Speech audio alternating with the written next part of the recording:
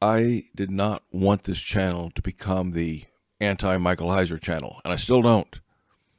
I think Mike Heiser was right about a lot of things. He was right on most things that he isn't famous for. For instance, he did not believe, from what I can gather, in the Augustinian doctrine of original sin, inherited through physical descent from Adam. And I don't believe that either. I don't think the Bible teaches that. I agree with him on that. The two powers of heaven stuff, I think he and I agreed on that. And really, I've listened to some of his stuff. When he's not talking about the unseen realm, I generally agree with him. And I expect to see him again when I pass on into the next life. And when I see him there, I believe he is going to thank me for doing what I'm doing and showing how the unseen realm stuff is incorrect. When I see him in heaven, I believe he's going to thank me for that. That sort of thank you for cleaning up this mess I kind of got into. I really think his intentions were good. I don't think he was one of those false teachers. He was someone that I have a disagreement about, that I think he got on the wrong track because he was immersed in what? He was an expert. That means he did a deep dive into it. Did a deep dive into what? The views of Second Temple period Judaism. And what he did was he took those views and sort of went native, you might say, in his theological thinking. He was so immersed in what they believed and what they learned that it sort of crept into his theology. Whereas I think they were wrong. I think Christ and the apostles are the Jewish people we should listen to. In the Second Temple period Jews and in the first and second century Jews, those were the ones that opposed Christ. Their theology was opposed to Christ's theology. And so we should not learn from them, at least as far as understanding what the Scripture means. We can learn from them as far as the customs and the details of the context of the Scripture. But understanding the big picture, it's totally to be found in Christ. And so for instance, we in Deuteronomy 32, when Dr. Heiser thought that the sons of God that were going to inherit all the nations, or the nations were divided according to them and their number, I think he's talking about, at the time, Israel, and now the church. I think that God had in mind the number of people who would be his and where they would be, and he made allowance for them in the nations. That it's all about Christ, and therefore if we are in Christ, we share and participate in his story. Like it says in one of the Peters, we partake of the divine nature when we're in him. And I think the sonship of God is more exclusive than the unseen realm theology. I won't even call it Mike Heiser's theology, because really I made it a policy, and I'm breaking the policy with this video. I would only make 2 videos where I mention people by name and talk about where I think their theology is mistaken. I wouldn't do any more than that because I didn't want it to become known as a channel of against any one person. Now, I've done that with some others, and there wasn't much objection. I don't think they have as big or as devoted a following as Dr. Heiser had. But I would put the videos up there, and honestly, the #1 most watched video in this channel and the #2 are the 2 that I had showing where I thought Dr. Heiser was wrong on Psalms 82, Deuteronomy 32. Those are the 2 most watched channels. I took the most watched video on my own channel down twice and left it down for a while, hoping that it would change the algorithm, hoping that it would show some of my other videos to people more, because I have a message, and it's about the Christ-centered model for early Genesis. It's not so-and-so was wrong. It's not Mike Heiser was wrong or anybody was wrong. It's about Jesus is right. That's the message of this channel. I thought it wasn't getting out because all the algos were showing people were his stuff. So I took it down, and all it did was they didn't show anybody anything. So, and people started asking for it. Hey, you had a video about Psalms 82 and why Dr. Heiser got that wrong. Where is that? We want to watch that. So I put it back up, and I guess it's going to stay up, and it's just the algos are going to show what the algos are going to show. But that's not what the channel is about. It's about a Christ-centered theology for early Genesis and sonship For one thing, Christ is the one unique Son. When it says in the New Testament, the only begotten Son, that word there can better be translated, although begotten for technical reasons on the nature of the Trinity. Please see my video about that. Begotten just happens to be a very good word, because if the Son's not created, if you have the Father, you have the Son, due to some technicalities about the nature of God, which see that video if you want more details. But the point is, it's not like he's got a son who incarnated as Jesus, and he has all these other sons that are spirit beings, and we can be sons too if we are in Jesus.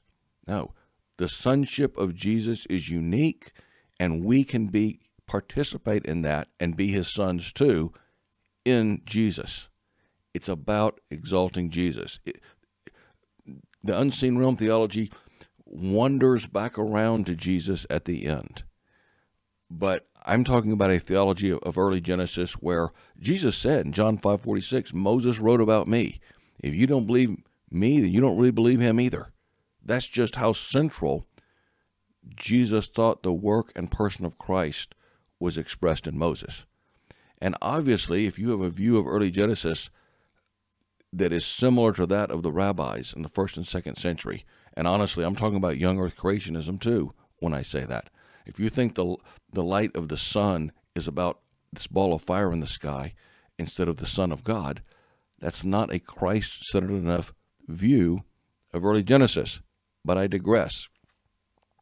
The point is, the unseen realm theology is wrong, and when I started talking to people about things, I really almost did this in self-defense. It's not like he can teach what he teaches and I teach what I teach and it's okay.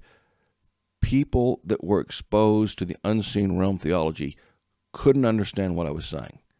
They couldn't understand when I was trying to describe a theology of early Genesis that makes it about the work and person of Christ.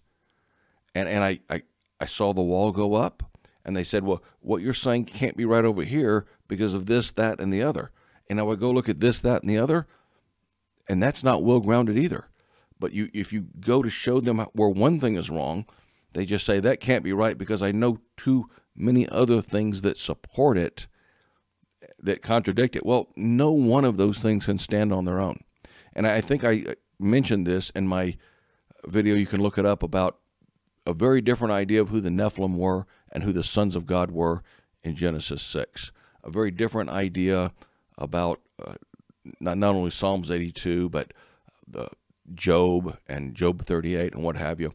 I will put a link of videos and articles in the description section of this video if you're interested in exploring each of these planks and why each of the planks, when they support each other, it seems like, okay, we have a ironclad case here. It's really strong because all these planks support it.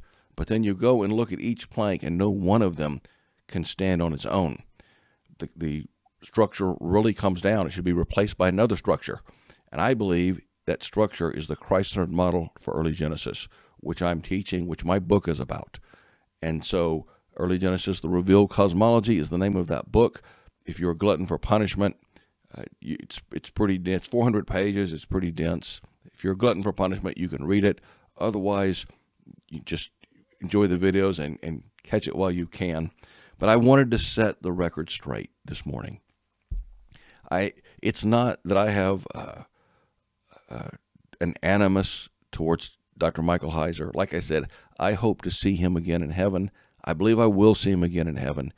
And when I get there, he's going to thank me for what I'm doing. I hope that you, no matter why you came to this channel, even if you came here to rebuke me for being mad at Dr. Heiser, or if you came here because, yeah, I want to get that guy, Michael Heiser, I hope, or I want to look for teaching that exposes where that guy, Michael Heiser, was wrong.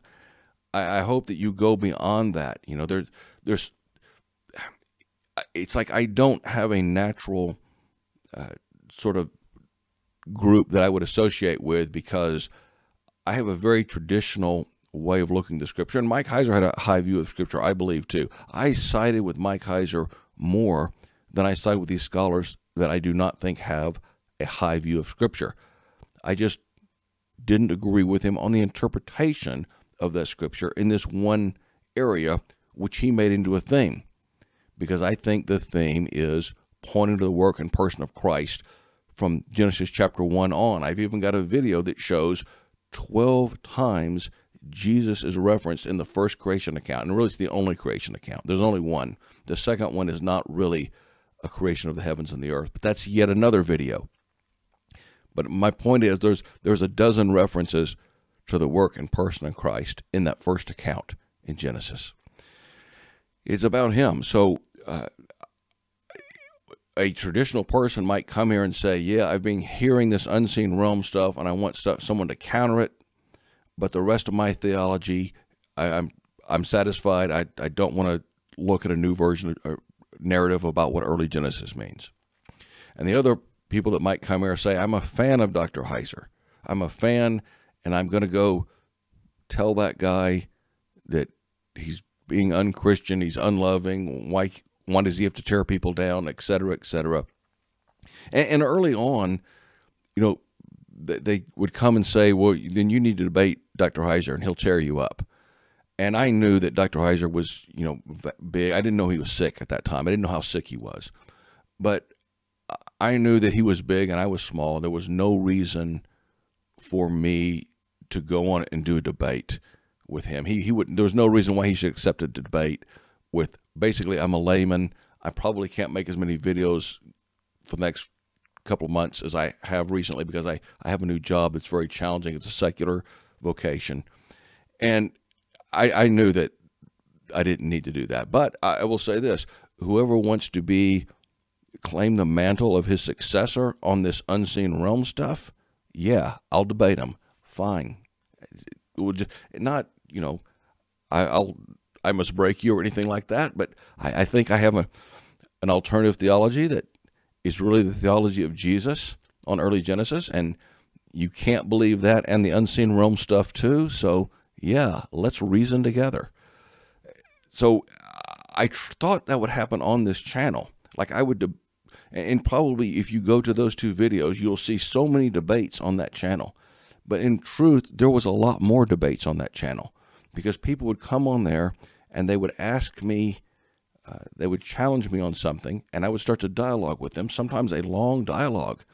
And what happened a lot was Dr. Heiser's people, they would go a long way.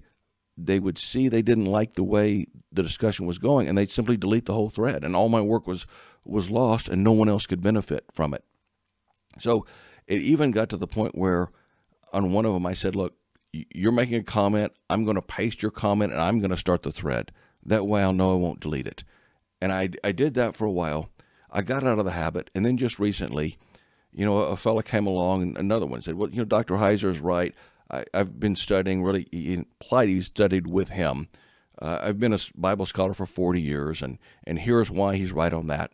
And I started going into the details of the text and responding to him, saying, well, no, look at this. Here's why that isn't correct. Let's go a little further. And then, boom, he did the same thing. He deleted the thread, so my work was lost. And I'm really, it's not there to, I'm here to benefit people. You know, I'm here to get the message out about the Christ-centered model for early Genesis, how the church has been getting it wrong for 2,000 years, and that has consequences. We're losing young people in part because we're getting Genesis wrong. There's a lot more to it than that. But my point is, a video debate where, you know, I've got the video and they've got the video, that won't keep happening to me if that happens. So it's okay if that happens. Now, I want to sum up here. I got this off my chest, and because I received, you know, a lot of people, they think I have some animus against the man. I don't. I agreed with many things he said that he was not famous for. And what a dangerous spiritual position that is to be in. I hope I'm never in that position where I'm getting fame, I'm getting accolades, I'm getting fans from something that is just not quite right. It takes the focus off Jesus and takes the focus off us and our destiny, which is to be sons and daughters of God. It's a high destiny. We're to be sons and daughters of God in Christ. And we don't need a theology that dilutes that. We don't need a theology that distracts from that. That's what happened to the Pharisees. And when Jesus cited Psalm 82, they wanted to kill him for saying, I'm a son of God. And the implication was if they were administrating the word of God in the earth, if they had received the word of God, they were supposed to be God's sons. But they didn't receive it in faith. So it couldn't produce the new life in them, couldn't be born again with a new life that is God's son or God's daughter. Not above the angels. The first 2 chapters of Hebrews make it clear that the sonship is one thing, the angels are one thing, the son is another. And we can live in his sonship, and that needs to be our focus. I do thank you for listening, and may God bless you.